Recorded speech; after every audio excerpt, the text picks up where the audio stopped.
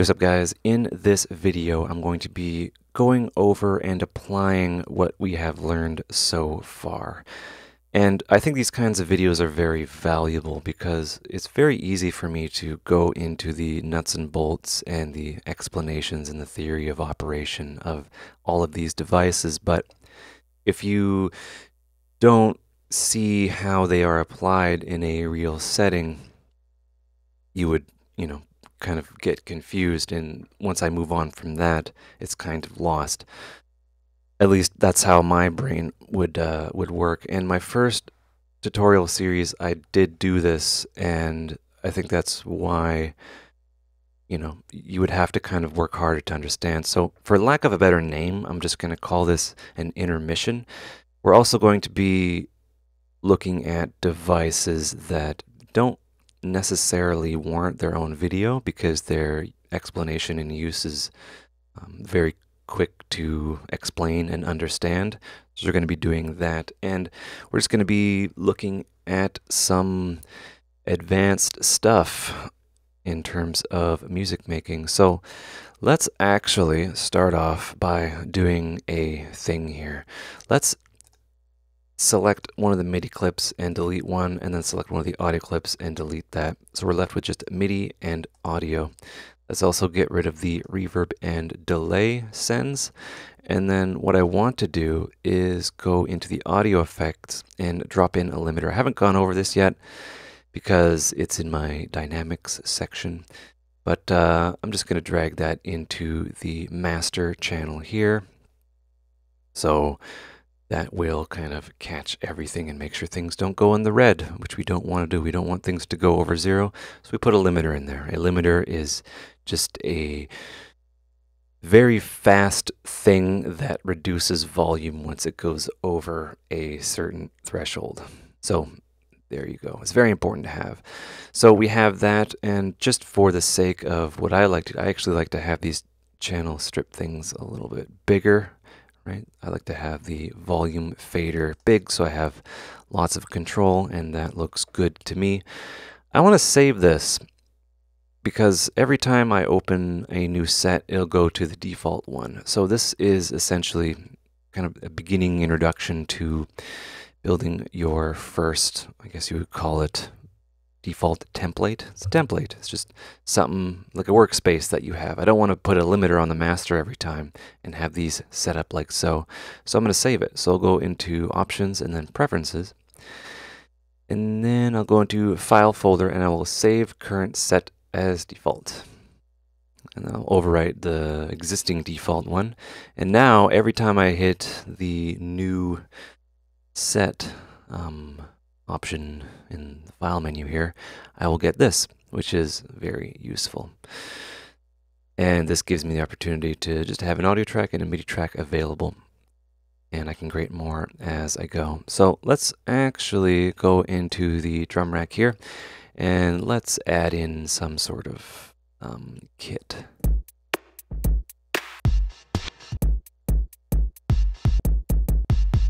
All right, we'll just do that. I'll just drag that into the empty MIDI track there. And what else I'll do is I'll just drag in an empty drum rack in there as well. So as I cover devices, I just color code them red by right-clicking and selecting the red one. This means devices so far. So these are the ones that we can use. I have all the things that I've used there, and this is a good kind of reminder of what we have available and what I can cover. So yeah, we have a drum rack there. I'm just going to move that over, boom, so it can be with its friend. You can have multiple drum racks. There's no rules necessarily. So let's get some sort of kind of samples in there. I'll go into packs, and I'll go into core library, and this project file is going to be available for download below, so you can refresh yourself in what we're doing, and you can be like, oh, that's that. Okay, cool. And then you can kind of carry on and move stuff around and have some fun. Let's go into samples, and let's go into drums here, and maybe some, I guess, hi-hats. Cool. I'll put one hi-hat there, and I want one that's kind of more closed. Yeah, okay. So I'm effectively just using these two cells here, and I wanna get a hi-hat thing going on. And I'll just double click to create a MIDI clip. It'll automatically pop up here, and I can, again, resize that. So we got open and closed. So yeah, I'll just do closed and then opened, right? I'll do that. I'll select these, hit Control D to duplicate, and I can, yeah, I can kind of take that one out maybe, and then that one. Let's just see what that sounds like, or hear what that sounds like. And, I can do that. There, cool. So this is called groove. I'm developing, groove, and I'll select that, and then that will duplicate like so. I can also, if I want that to kind of play forever and ever, amen, I'll just set the loop point there, right? And that's the end loop point. So right now it's looping at half a bar. Right, so it's contextual to the rest of the track, no matter what it is, because the session view is kind of agnostic towards, time. It's like a different dimension. Let's get some kicks in there. This clip is essentially a bar. I mean, it is one bar here. So let's give that a play. Right, and let's just get that down there, and we will do a little bit of mixing. Right, so typically kick, we want the kick to be -3, and it's not quite -3, but it's generally accepted that we should bring that up to -3. So I'll go into the 4AM kit here, and this is the kick thud. The sample within the pad is set to -9 dB here in the simpler. So I will set the fader for that whole track to 0, and I'm looking at this number right here. Looking at this number. Actually, I want that to be more contrasty. I'm looking at that number, and I'm going to be moving the volume here, and I want that to be -3 dB. And I'll just hit play. And that's the peak. I need to actually reset that by clicking on it, and I'll hit play again. Right, so it's roughly -3 dB. That is the kind of the baseline for a kick, and things should be kind of mixed around that. You can go lower, but generally kind of starting out, it should be -3 dB, which is what that is. And from here, we can move that up and down if we would like. Reason why -3 is because it gives us a little bit of headroom, and generally the bass and the kick need to be the same volume, right? And there's different kinds of volumes, different kinds of weighting. There's RMS, there's peak. We'll get into that. But yeah, general rule of thumb is -3. So we have the kick and then the hi-hats. We need to bring the hi-hats down to an appropriate level.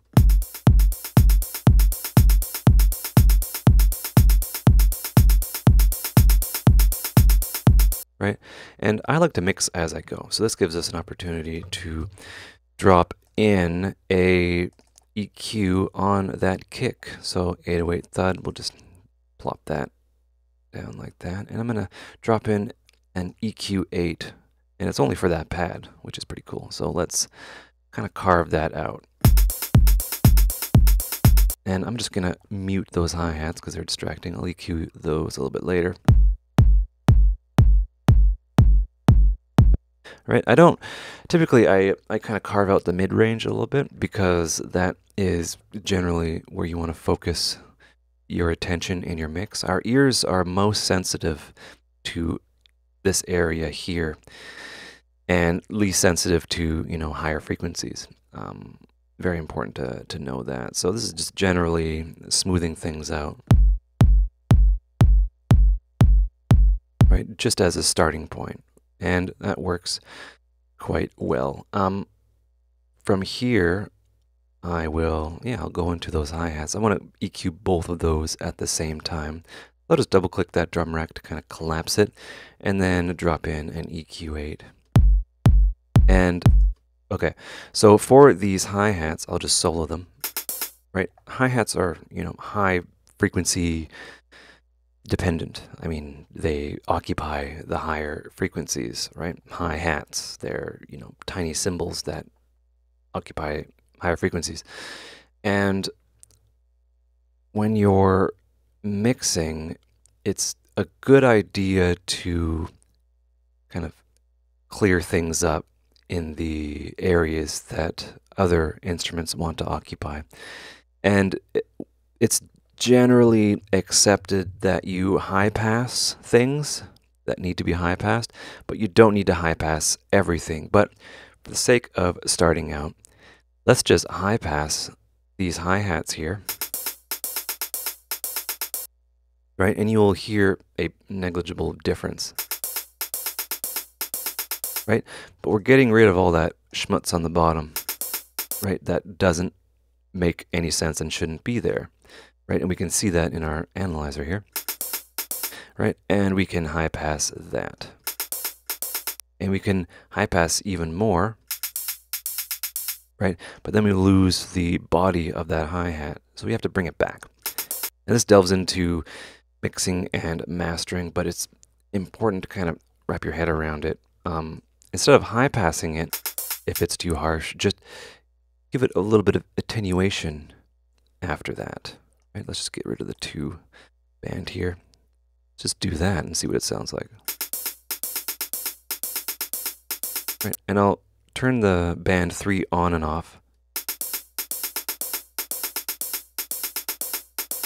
Right, so as opposed to like filtering all that out, we're just kind of making it a little bit more gentle. And this is sculpting and control. And you can, get really into it and stuff like that. And this is essentially mixing. You're going to be making choices depending on what's going on later on down the road. But this is a good starting point. Right? And it's the balance between the kick and the hi-hats here.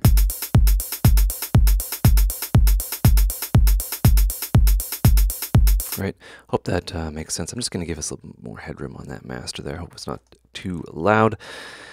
And let's move on. That is, some basic drums and percussion there.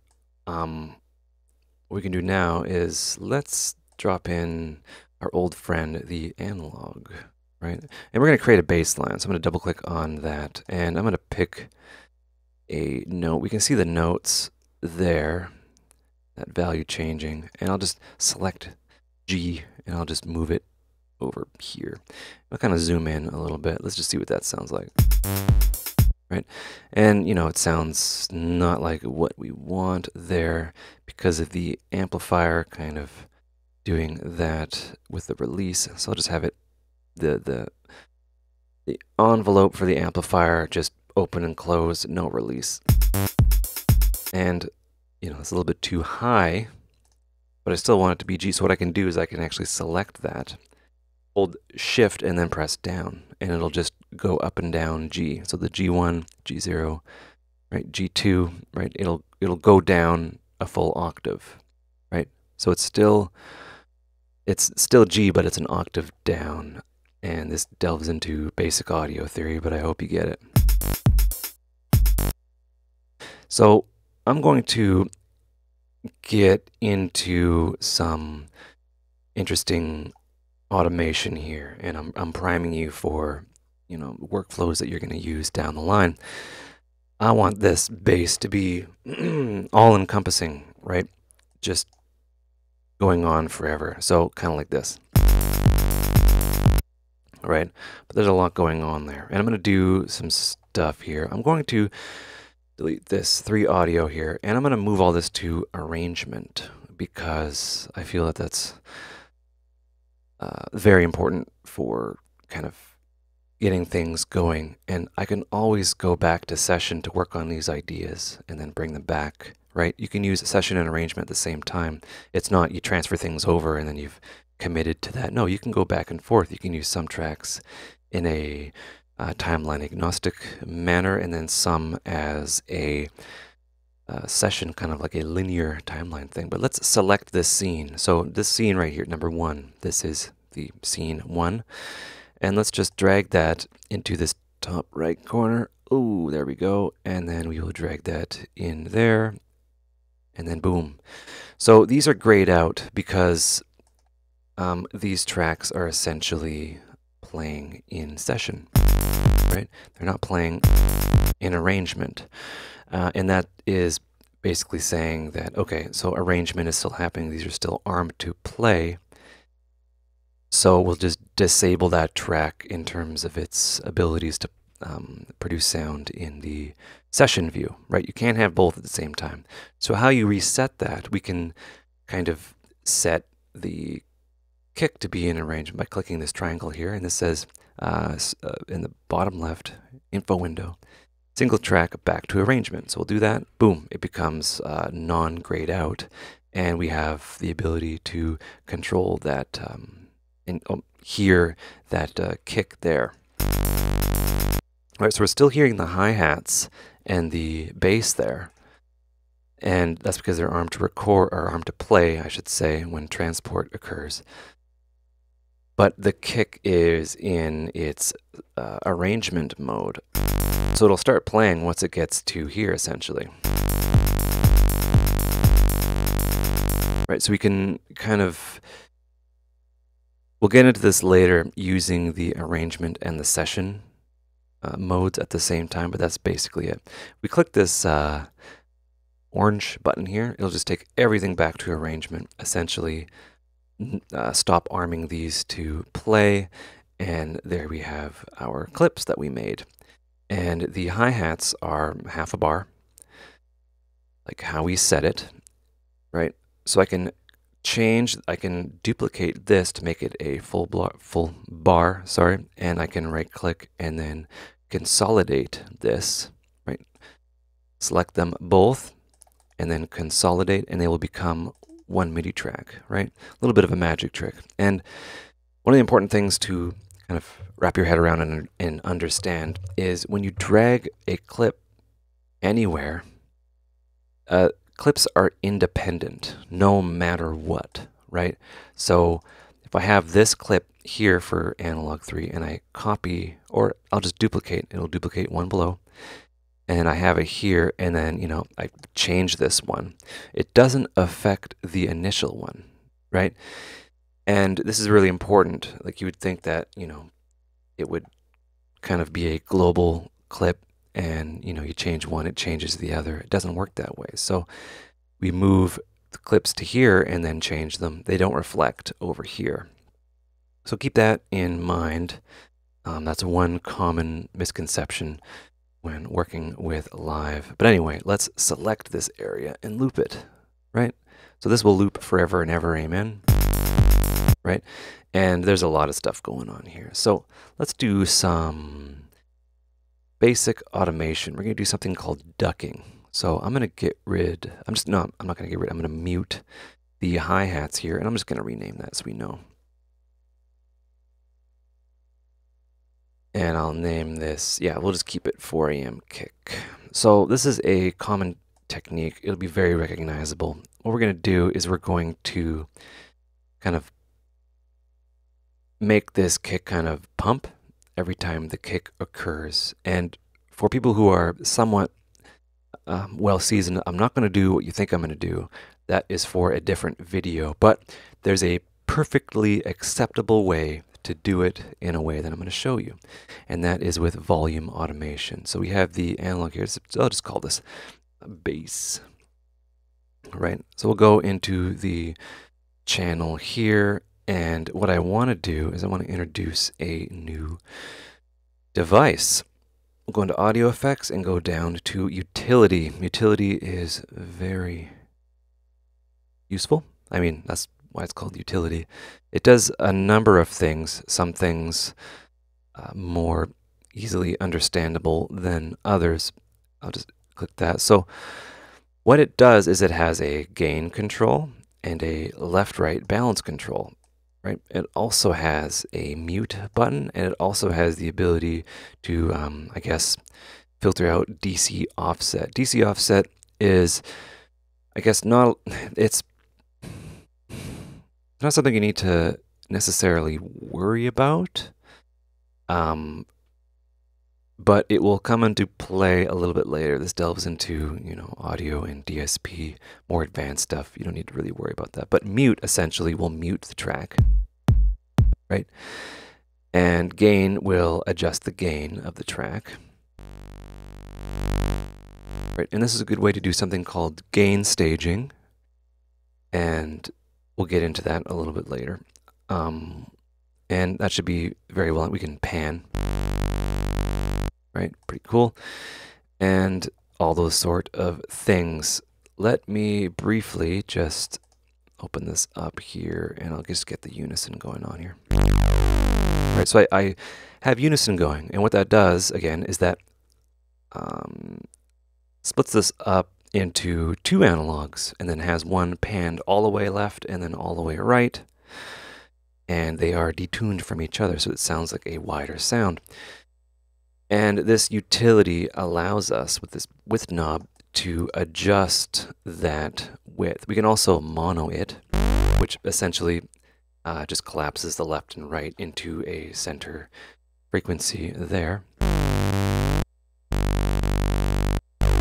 So we've got unison going on. We can turn mono off, and that's all well and good.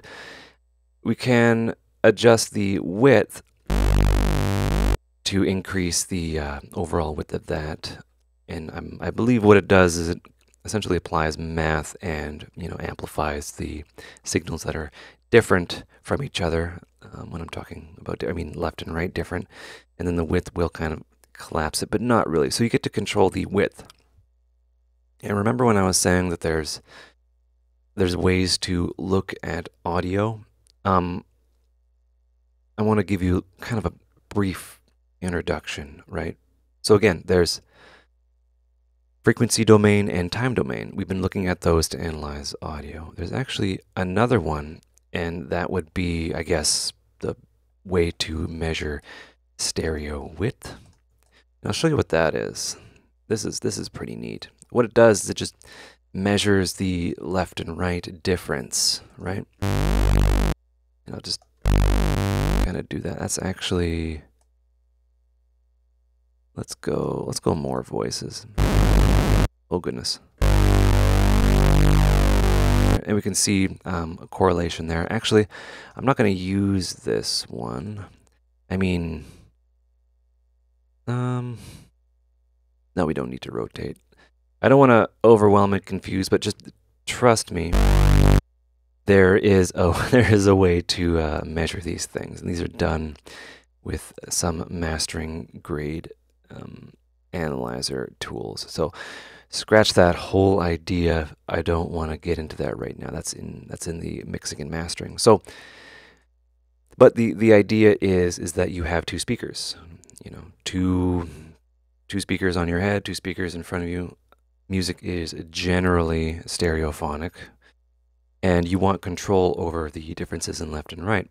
And you want things to be panned, things to be center. You want certain frequencies to be center, and that's why this bass mono is there. What that will do is that will essentially kind of guarantee that the lower frequencies are mono and then the higher frequencies are wide, depending on what's going on, right? And this is useful because loss of stereo width on the low end just sounds wacky, and it can cause some weird phasing stuff just because the frequencies are so low, the waves are so far apart.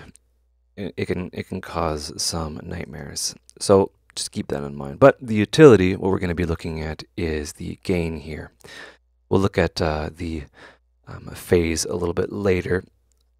I also want to mention you can select what it will output. So right now it's outputting stereo. Stereo comes in, stereo comes out. We can have it set to left, where just the left will come out, or the right will come out. And this is useful for certain audio, and we can swap the left and right. So really, really useful there. So let's go back to stereo.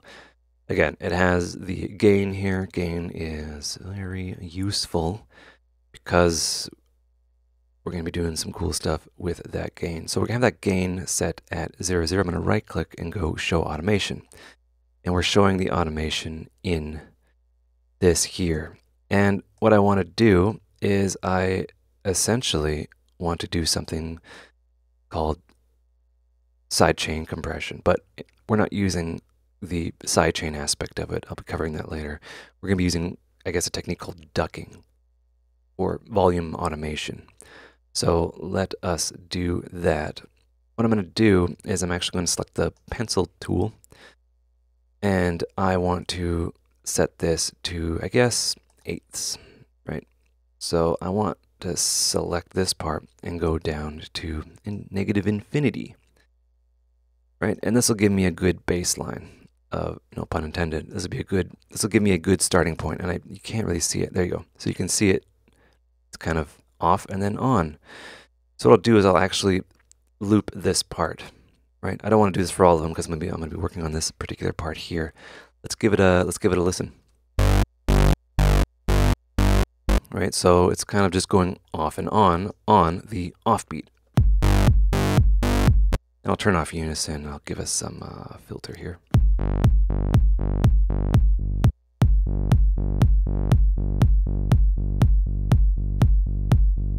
Right, pretty cool.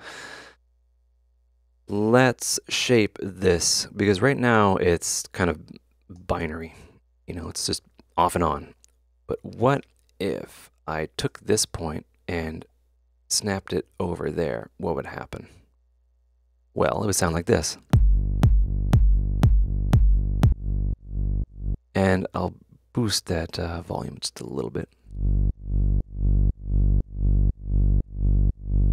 Right?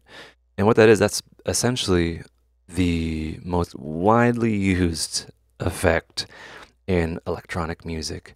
And it's a form of mixing, really. When the kick happens, the volume is, down, and then it rises up to full power on the offbeat.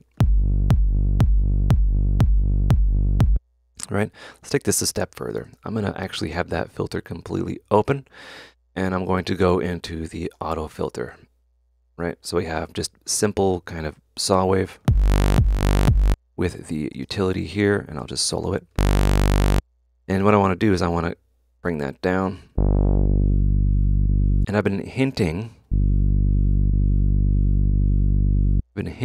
at the circuit types within these filters. I'm going to go maybe over them in detail in later videos, but let's say I want to add some kind of, where we're talking about saturation and transfer functions. Well, these are built within analog filters. No, not transfer functions, but they are non-linear, especially if you feed more sound into them that they can't handle that well. In the digital realm, remember we were clipping, right? You get digital clipping, and it just rounds it off. With a filter, when you drive or feed back, you get this kind of lovely saturation within the filter circuit. And these are extremely useful, and there's a number of different ones. So right now, so far, we've been using the clean filters. Right? That sounds all well and good. Let's select a different filter. And there's a number of them, and they're all based on the very awesome work by Cytomic, and they actually have designed devices for Ableton Live because they sound so good, and they very accurately model this equipment. He went ahead and modeled these filters, and then he was hired and he applied these filters to a lot of the filters within Live, and they do some very special things. And the world of analog filters is super complex. Like there's a bunch of white papers. Those are, research papers that are published on how to do this. And filters are pretty wacky because they can do a thing called self-oscillation. And once we get into like the Moog filters, you're gonna be like, what the heck's going on here? So let's go, I guess, MS2. MS2 is the most obvious. This is based on, I guess I can say it, it's based on the Korg MS-20. And there is this smudginess that it can achieve.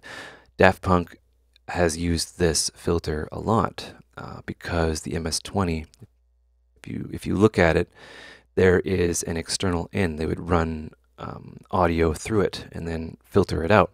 This is how French House was born. But it has this ability to drive. Like if you feed it a signal that it can't handle, doing something you are not supposed to do. Whoa. So we're getting some saturation there. I'm going to add another utility because I cannot necessarily adjust this. I don't want to, right? I don't want to touch it. So I'll go back into the audio effects here. I'll just drag in a utility and I will bring that down. And right, this is another thing you need to wrap your head around when you are processing. And I don't want to sound condescending when I say that, when I say wrap your head around. I'm saying, I struggled with this and it's easy to get a runaway effect. So when a lot of times in the world, when you where's my hand? When you turn a knob, you're supposed to compensate with another one, right? Counterclockwise to your clockwise and vice versa, right? So as we increase the drive, we need to bring down the gain.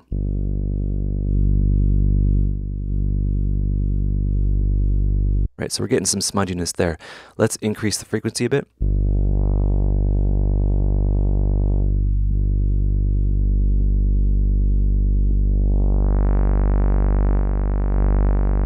Right, and don't worry that this is kind of redlining a little bit.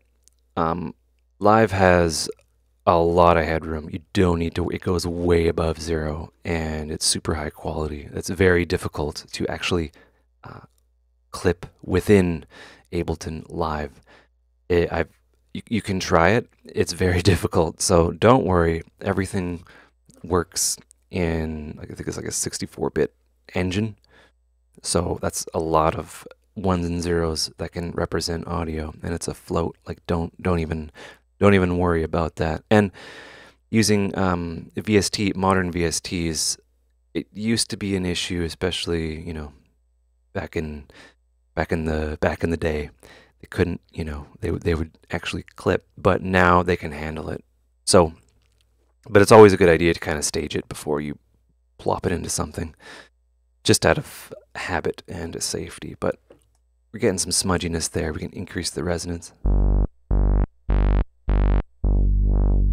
Right, and we can change the filter type. We get a completely different response.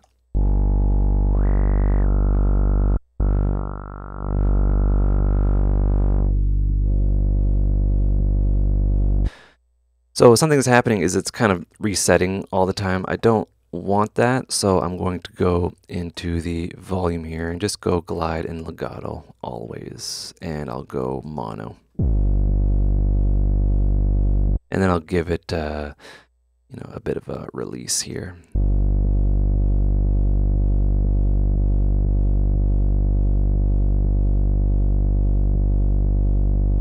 Right.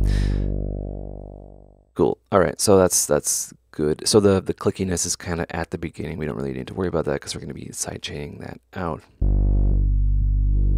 All right. That's very ringy, actually. I don't want that. Okay, whatever. So that's what those filters will do, and it's controlled by the drive here. So let's add the utility. Right, there's that smudginess. Let's add in an EQ8 after that utility, because we don't want the EQ8 to be blasted like that. We want it kind of after, right? Right, and it sounds quite lovely. And what I like to do, I like to actually take this shelf here and then kind of accentuate what's going on in the upper frequencies. You can go either, as extreme or kind of unextreme as you want. But yeah, you're just having a play around here. And we can set it to 12 dB per octave to be a little bit more accurate. I like this one because it's based off the Juno or the JP8000. It's a ladder filter.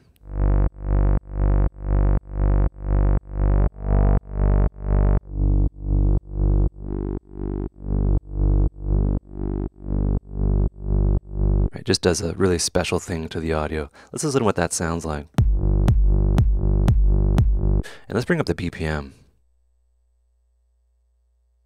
Yeah, we'll go 126, why not? Right? I'm going to leave that because I like that shaping there. I'm going to drag in another EQ, EQ8, right? And I'm just going to shave out some of that.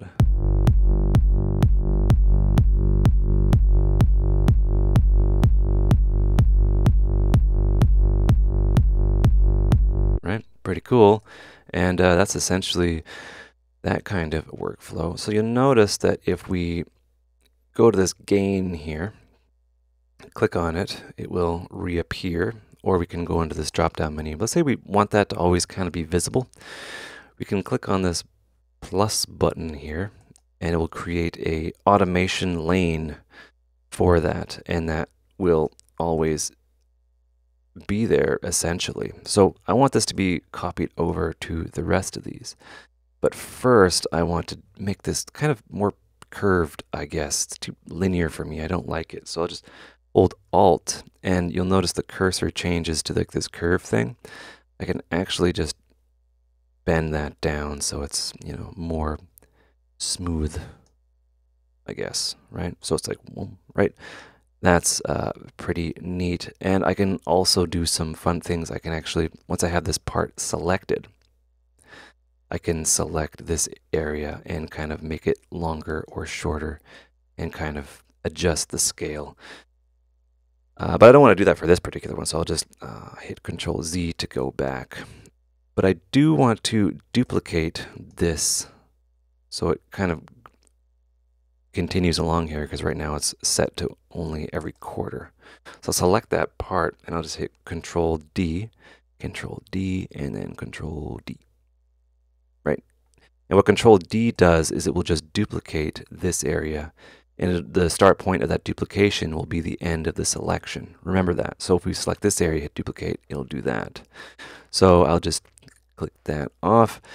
And yeah, that's automation lane, curved automation, and all of that. So I'll turn off automation mode, which gives me the ability to, not have to worry about the automation lines anywhere. But then when I want to go back in, boom, there's my automation lane for something that is important and that is super fun. So, right, so let's look at hi-hat down here, the hi-hats. Right. Let's work on these hi-hats just a tiny bit. I'll solo them.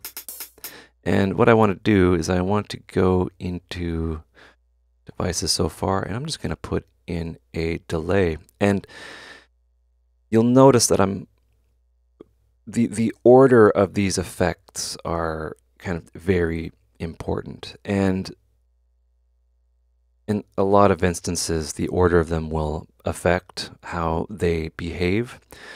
So let's say, having the delay after something like distortion will just have the delayed kind of wet effect. But the delay before distortion, right, the delayed signal will be sent into the distortion. The distortion will kind of behave differently because more stuff is being fed into it. And over time, you will become familiar with essentially workflows and how things are, the order of things that you should kind of have. And typically out of habit, I will have just the EQs, depending on what I'm doing, near the end right? And it's really cool because an EQ is essentially, it works in the frequency domain, right? Remember, it's in a different dimension completely. So me having the EQ8 before or after this delay will make no difference whatsoever, because delay works in a time domain, right? A saturation plugin, or a redux, or even an overdrive, like, you know what, I think it's best if I just demonstrate it. So we have the overdrive here, and all of that fun stuff right there, right? We can have the overdrive before or after the EQ. It'll change.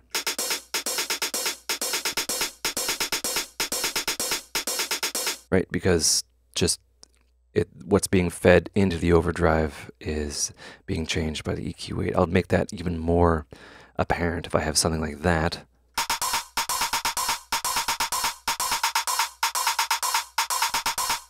Right, so it really depends on what's going on, right? Overdrive and EQ8 are operating in the frequency domain, right? So I hope that makes sense, right? It really depends on the order of what you want to do. So yeah, let's get the delay in there again. And yeah, let's unlink these and have, 2 and then 3. Let's just see what that sounds like. Whole bunch of stuff on that high end. I'm going to roll that off just a tiny bit.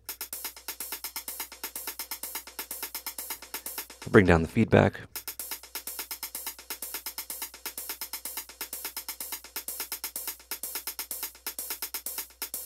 Right, all well and good there.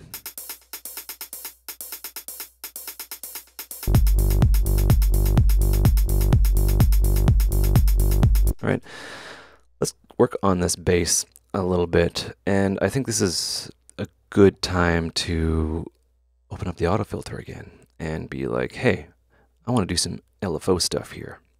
I want this to move around a bit, and we can do that, and we'll do some sort of driving situation there. So right now the shape is a sine wave. I want it to be a ramp down, boom, ramp down, and I want it to essentially synchronize with the host BPM 126, and it'll do 16ths.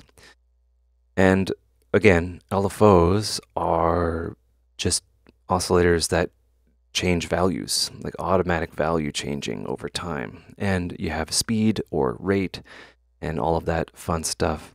And there's the amount or depth that you want it to affect things.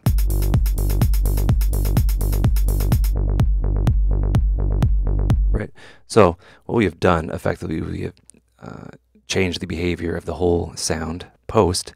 So we'll get into that a little bit later. But this is a good way to understand how modulation can make a boring sound more interesting, and how automation can be a creative effect. It could be a mixing tool. It can be a whole bunch of things.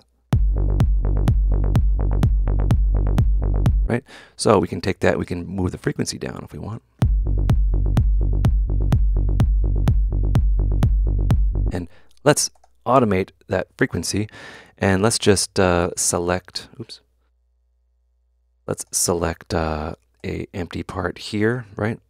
Auto filter frequency, right? We clicked on it. We can confirm that we have it selected. And what we can do is we can bring that up.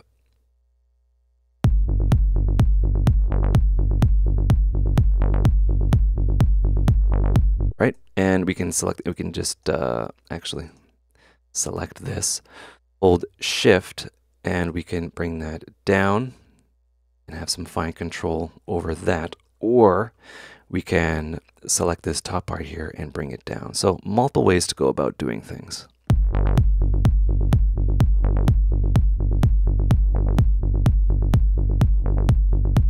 Right, let's take this a step further. And this is why automation lanes are so useful. We have a basic reference, and I'm going to give this a different color just so we can kind of see. It's a little bit annoying looking. I want to actually, there we go, we can see the automation in greater detail. We can automate the shape as well, and I'll just, select that, or I can go into the drop-down menu and select LFO waveform. Drop-down menus are kind of tricky to select. I can, actually, no, they're not that tricky at all. So right now, we have the ramp down selected. I want to have ramp up, but for this ending part. So where's that? That is a kind of a value up. I'm going to select this area here and hold shift, and I can just move that up and it will snap. It snaps, and we can see, look at the shape in the bottom left, auto filter, that shape, it's changing, right? And I can change it to any, so it snaps to the value. It's contextual, which is super useful. I want to know what that sounds like.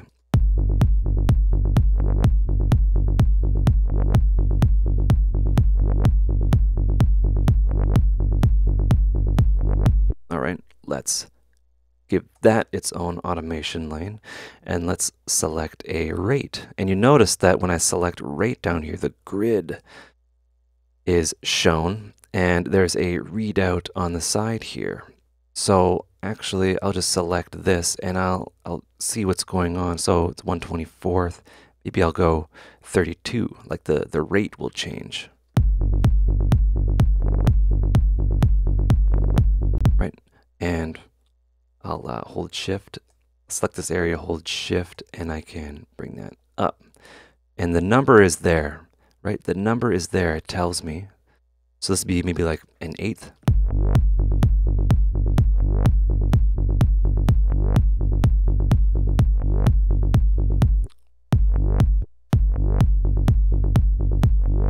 Right, we have all this automation going on, and it's super duper fun. Let's get that pen in there, and we can do some of this kind of stuff.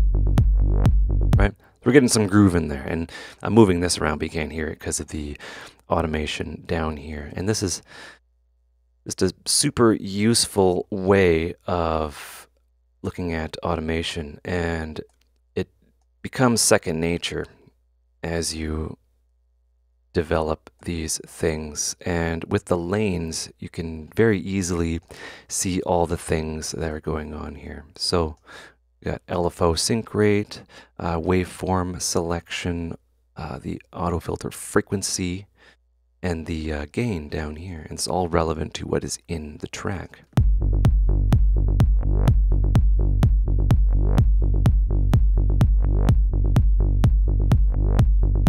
Right, super fun stuff. So yeah, let's move on a little bit here.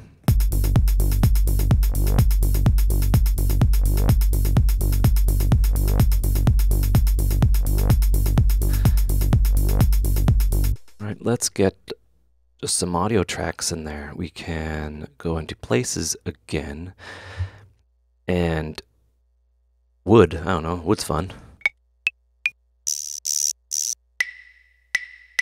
Right, so we have this, and you'd be like, what is that doing? And I'll actually turn off automation mode. What is this thing here? You know what I mean? Like, why are you putting this in here? Well, what we can do is we can select, hover over this top area, hold shift, nope, hold, nope, alt, it's alt, isn't it? No, it isn't. How would I, see, this is new, shift and drag edges, it'll stretch the clip. If I shift, drag edges, oh, you know what, I actually need to warp it. So this idea, we're not going to be exploring that much yet. It involves warping, which is one of the more tricky aspects of working with audio in live. But what we can do is we can actually go into this clip view here, and we'll set this and we'll bend this up and down, this transpose here. This will set the pitch of that piece of audio. Right? And we can kind of explore and pitch things up and down. And this is like the secret of a lot of really cool effects is you take something like a wood block, double click, and you pitch it down. Right? And we'll do this here, and I'll duplicate that, and I will pitch this down even more. So, right, we have independent control over these two clips here.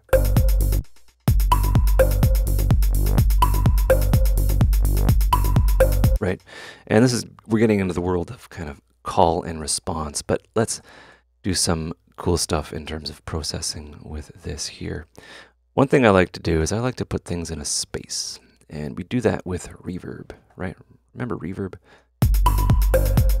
And I'll put it in a very large space. And I'll drop in a, you know what, I'll just drop in a channel EQ to kind of shave some fun stuff off there.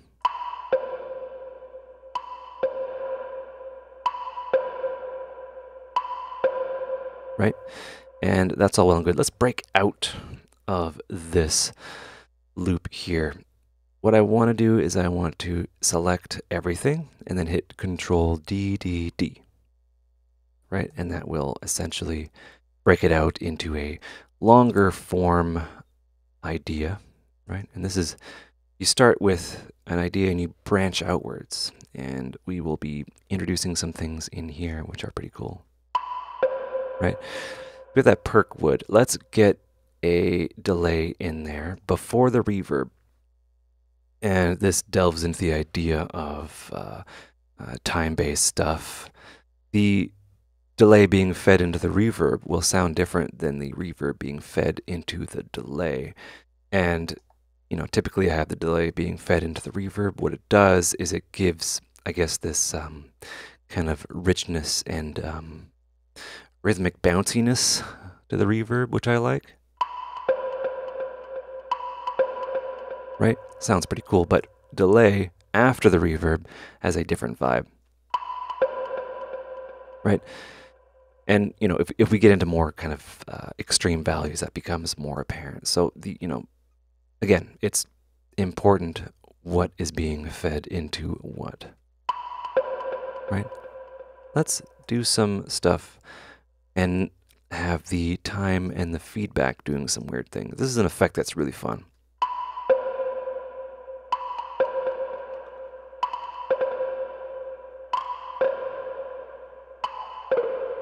Right? And with the repitch snap mode, it does some really cool stuff. So let's turn on the automation. And, you know, the bass automation, I collapsed. And I do that out of habit because I don't want to see all that right away. And you'll notice that copying over the automation, duplicating the clip also copied over the automation as well. You have control over the automation and the clip separately. But for the sake of this video, I want to make it easy. And we've already kind of copied over automation. You can also just quickly, you can lock the automation with this lock here, and the automation will be independent of the clip. So keep that in mind. Locking the automation is very useful for, say if you have, I guess, automation that you really like and you want to drop in different kinds of samples or drop in a loop or move some things around. You don't want the automation to move around. You can actually lock it, and this is an excellent tool. You don't need to kind of draw it back in. Let's collapse that bass track again, and let's look at this Perkwood thing, and we'll look at the time, and we'll just actually, I'm going to record some automation. And how you do that is you just play it, and I can manually move this automation here. And in order to do that, I just make sure that this automation arm button is on, right? So if I can essentially just hit record.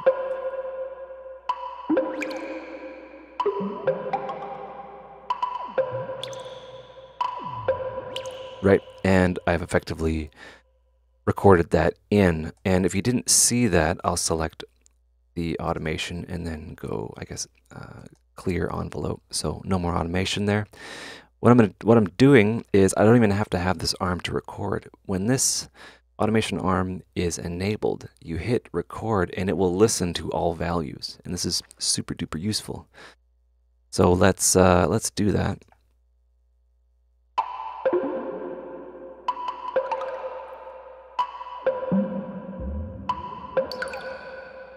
Right, so I'm automating that time, and look at that. Look, that looks pretty neat. And what I did is I gave myself a lead in, right? So I could kind of hit record and then press play, and then that'll give me enough time to go down here to prepare to manipulate that value. So some cool things happen is it'll create a point when you move it. But if you actually wanted to smooth that out, you'll select all of that. And then you'll go simplify envelope.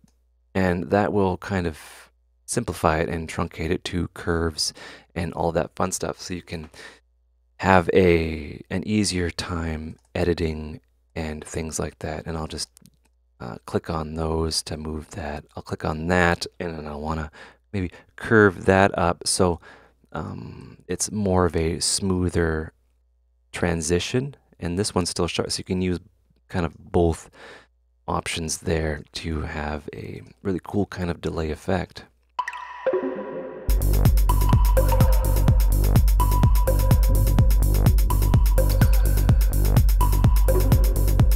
Right, just for the sake of, I guess, example. So from here, what we can do is, yeah, let's get that kick a little bit more beefy.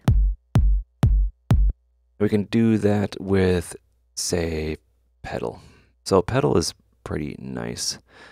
It allows us to introduce some hefty distortion. Right? We can engage the sub. It'll give us a low frequency boost.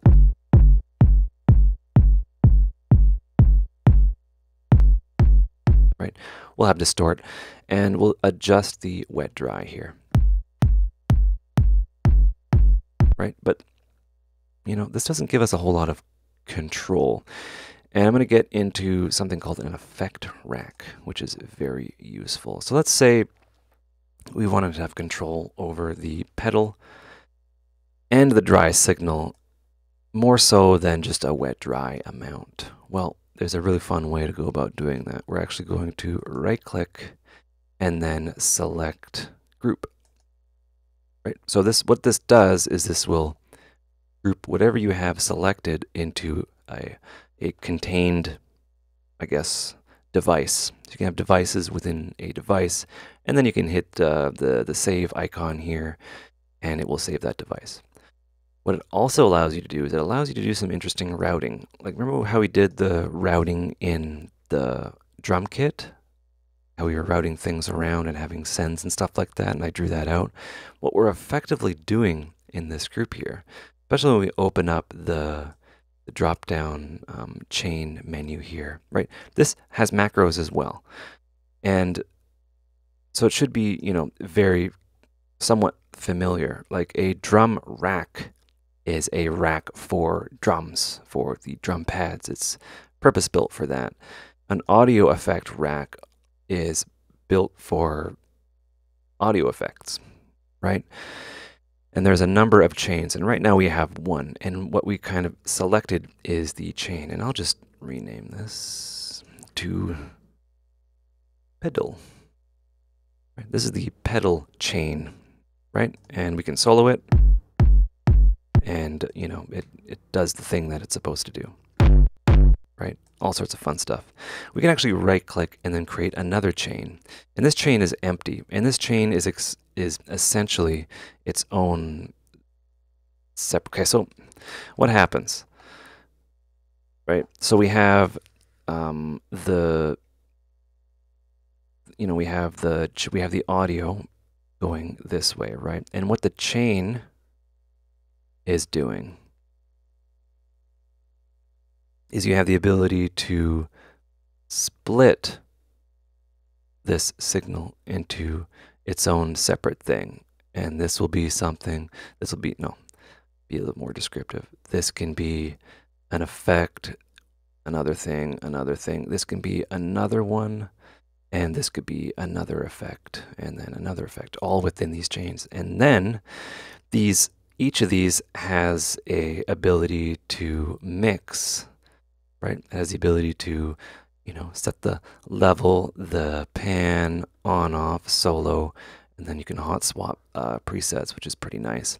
And then these are essentially summed back together into a single track. And this is called I'm not gonna draw the comparison, but essentially there's parallel processing and then there's serial processing.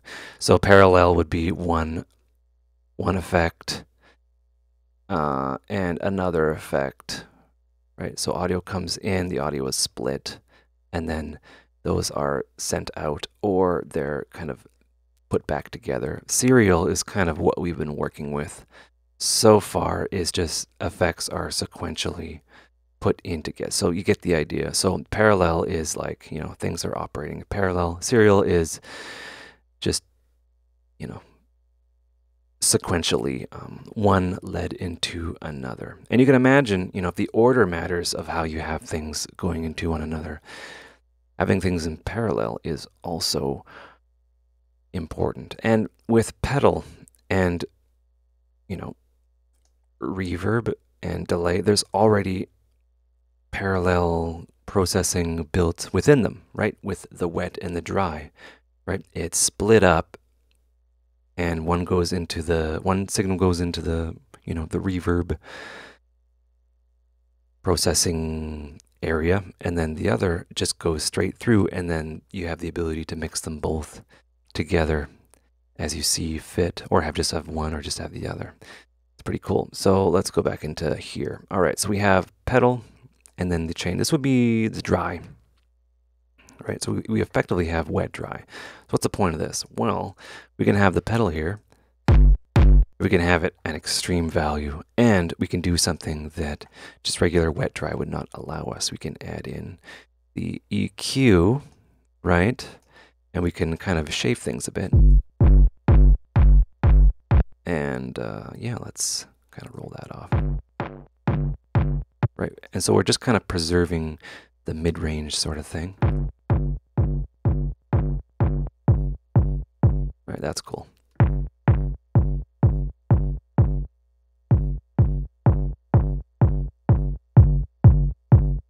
Right, we want that low end kind of thing going on. And yeah, why not? Just for fun, what we can do is, yeah, let's give it a little bit of redux. Right, just to give it a little bit of dirt. And that is in its own chain, but we don't have, like alone, these would not have the ability to have wet dry within them, but we can now, because we can actually bring this pedal volume down, turn on the dry, which is the driest signal, right? Nothing is in there. And then we can mix this in.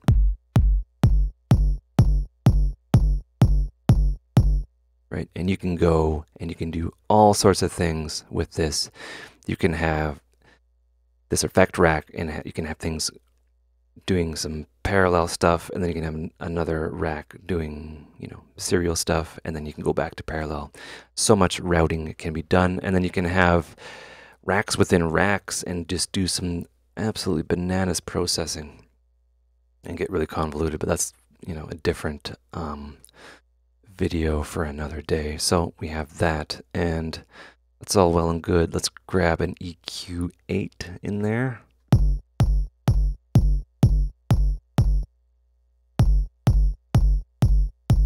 Let's listen to that, what it sounds like all together.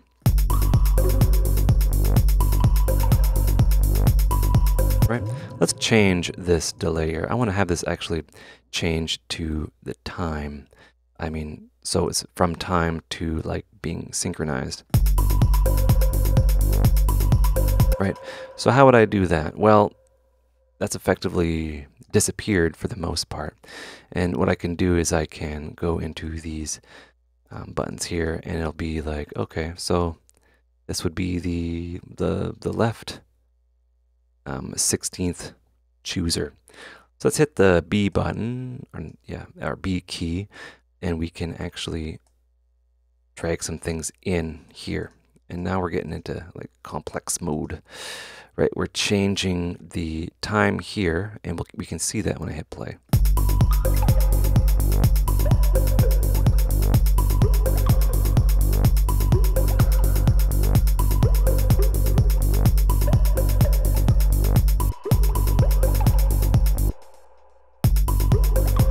Right, don't want that at 3, maybe 2.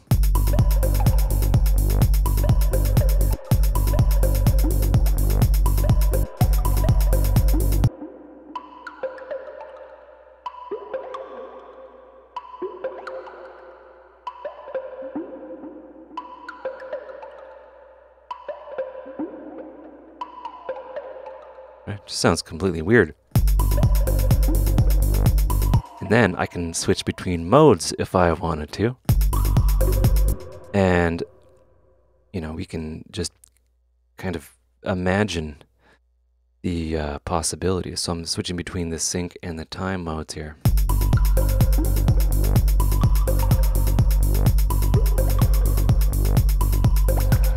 Right, all in that delay there. So there's absolute freedom and a lot of interesting things there. So what are we looking at here? An hour and 6 minutes. Let's continue.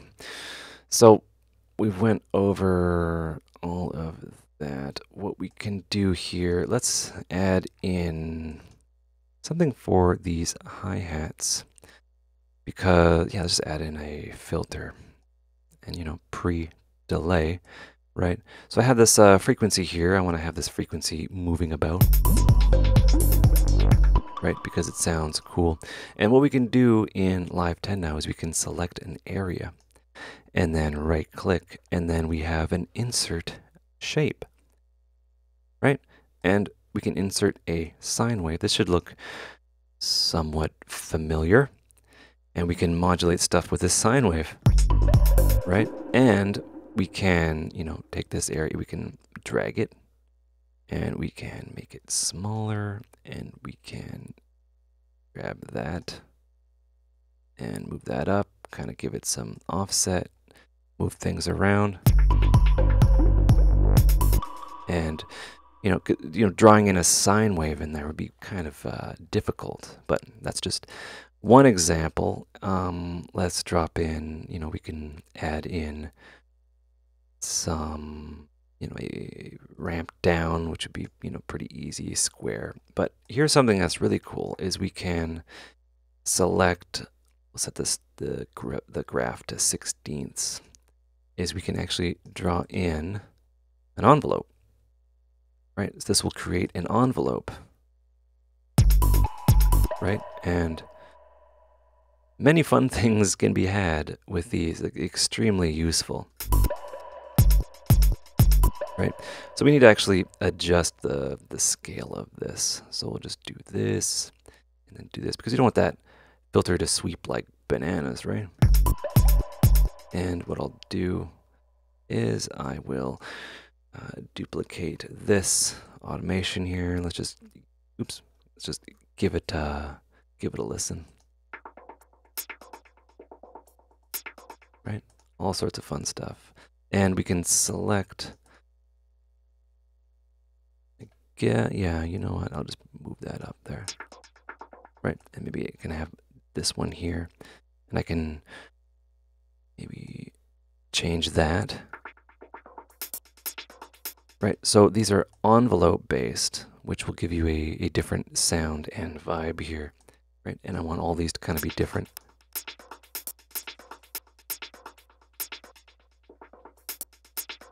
Right, select filter again. And yeah, I'll take all that. I can move that down. Very cool. Okay, so we have that right there, and this is where we're getting into super kind of complex automation here, right? So much automation.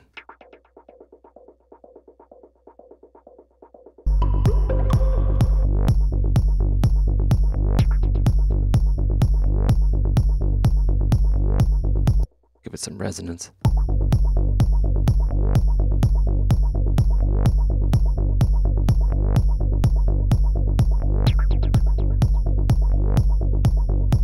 Right? We got some stuff going on there, and it interpolates. So with automation, because it kind of snapped up there, we have to remember that, it will kind of round off things. We'll just kind of set the automation so it doesn't go that high.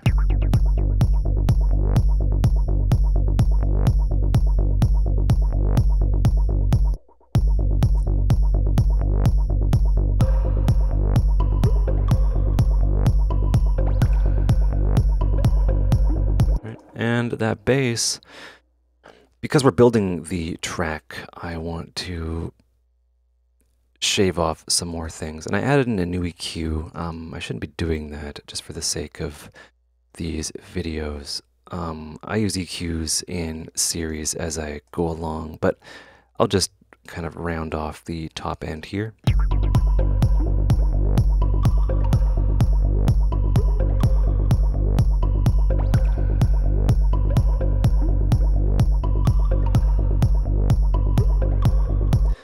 And I'll give you an example of automation. I'm going to actually freeze this automation here.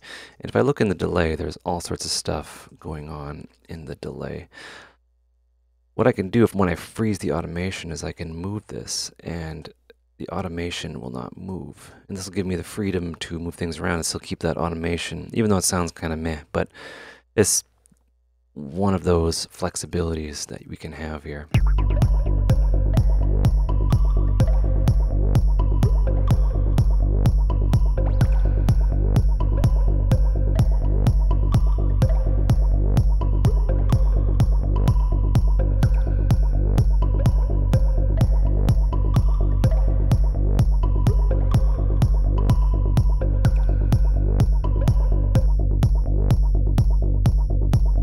A lot of cool stuff you can do with filters and automation and all of that. Let's get the kick and the bass in a group. Right, so we're effectively putting that in a group there because they really want to be together. And this is a general workflow. And we can do a bunch of stuff with this. For example, EQing them together to achieve a tonal balance between them. Right, and we can roll off that top end just a tiny bit.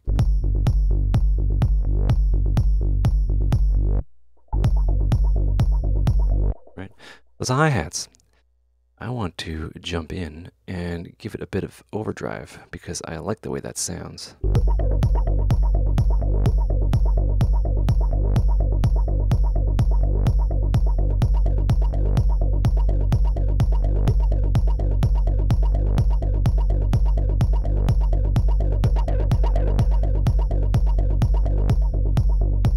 Right? So we've got a little bit of attitude in those hi-hats. They don't even resemble hi-hats anymore, but we added that overdrive. I need to shape things a tiny bit more.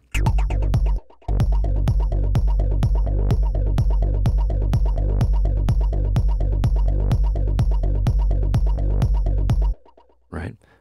Let's take this and let's take this a little bit of a step further. So I have effectively turned those hi-hats into a percussion loop sort of thing.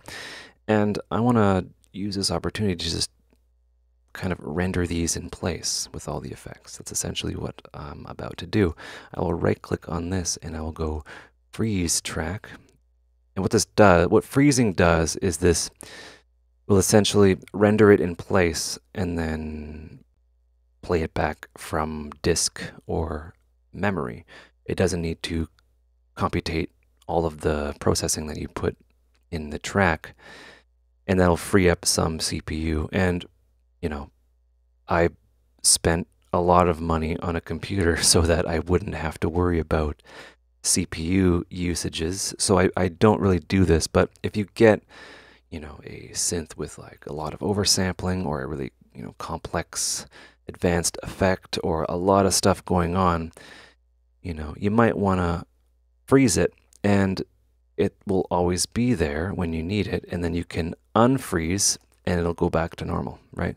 So that's what freezing is. But the only downside of freezing is you can't adjust these things on the fly. Automation's there, but you can't kind of adjust things. You only have control over the overall volume. So from here, we can actually print this audio. We'll right click and then we will go flatten. And flatten in, you know, in Photoshop, when you have all your layers of images, flatten means that you'll just take all those things and then just put them in one layer. You're flattening something, right? And this is essentially printing what is frozen into a track. And it'll convert this MIDI into the drum rack, into this filter, all the automation, all that fun stuff, into a series of clips. And it's really smart how it does this, right? So we have a bunch of these, right? All kind of split up into bar loops, and then we have a tail. It'll render out the tail as well because there was some, you know, delay and some stuff like that within it.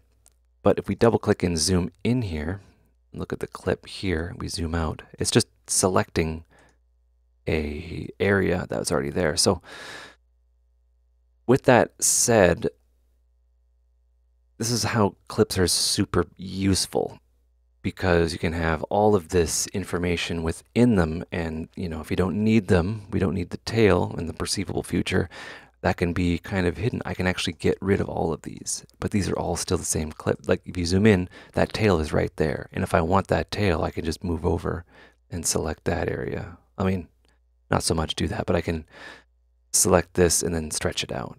So it's always good to know that, the power of clips and all those fun things that are going on. So this is the freeze of those hi-hats, right? Super dope, and I can just duplicate that, and I have a new track here.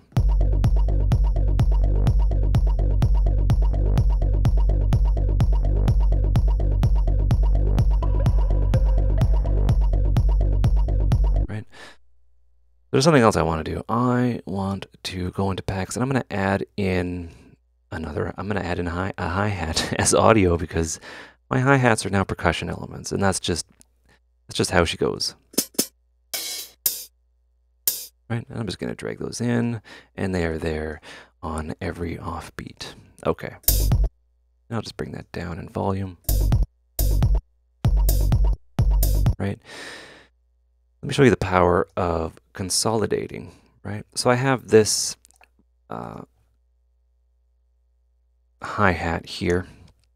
And a really cool thing that I like to do is I like to actually select an area, right? So this is a quarter. So I have selected a quarter. I can right click there and I can go consolidate. And what consolidate will do is it will merge multiple files within each other. And it'll also trim files.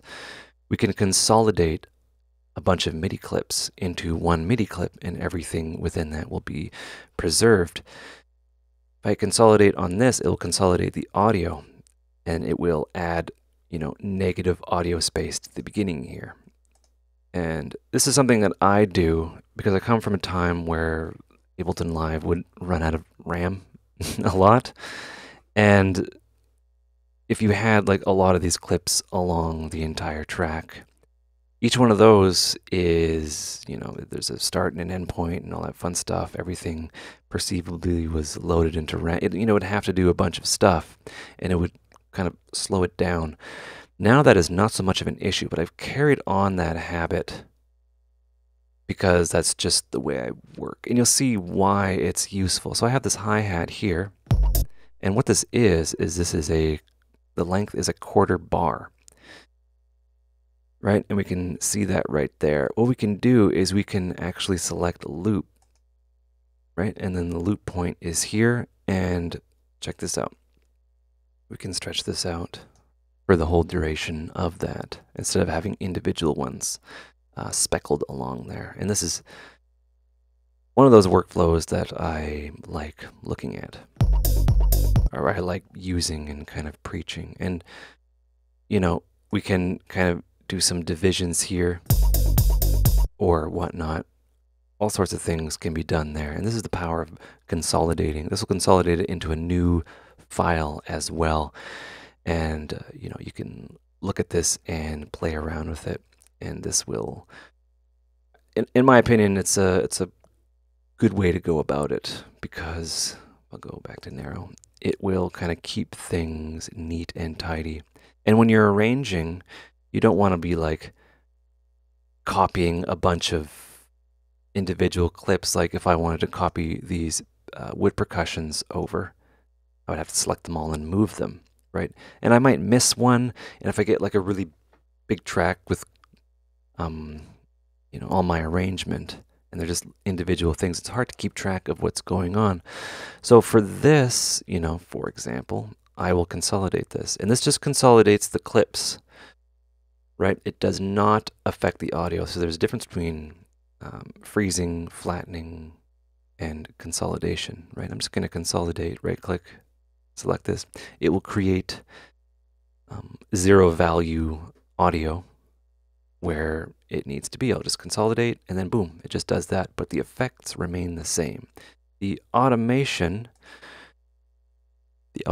remains the same, right? So there's a difference there. So there's that. And this is useful so I can, you know, not have to worry about selecting each one here. I can shorten that, but let's set this to loop, and it'll loop the beginning point and the end point automatically, which is what I selected.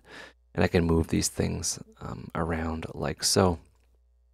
And MIDI, I can select all of this, and I can actually consolidate this into one long MIDI track, or one long MIDI clip. And that gives me a really cool opportunity. I can, let me just move this up here. I can move this kick around, right? And do some cool stuff with that, or have like a double kick at the end, which is a thing that we do. Right? Things like that, which is, you know, super useful. MIDI clips in this way are, I mean, insanely useful. So we'll select this, and then we'll loop it, and it automatically creates a loop at the start and end point. And the reason why is because, say if I have something going on for a bar here, with loops in the MIDI realm, if I move one, we'll notice that it will move them all in that kind of looped region. And that is a way to, you know, you change one thing, it'll change other things, right? But only in the context of it being in a clip there. If they're two separate clips, you move one and the other one doesn't necessarily do anything. I mean, it scales up to display all the notes, but it doesn't really do anything. So I hope that demystifies some of those questions. I think that is essentially it there. This file will be available in the pinned comment down below. I hope you enjoyed that, I guess, workshop. It's somewhat of an intermission. And yeah, I hope you stick around. We're going to be picking up the pace even more. Hope you enjoyed that video. I hope you learned stuff. Take care and see you soon.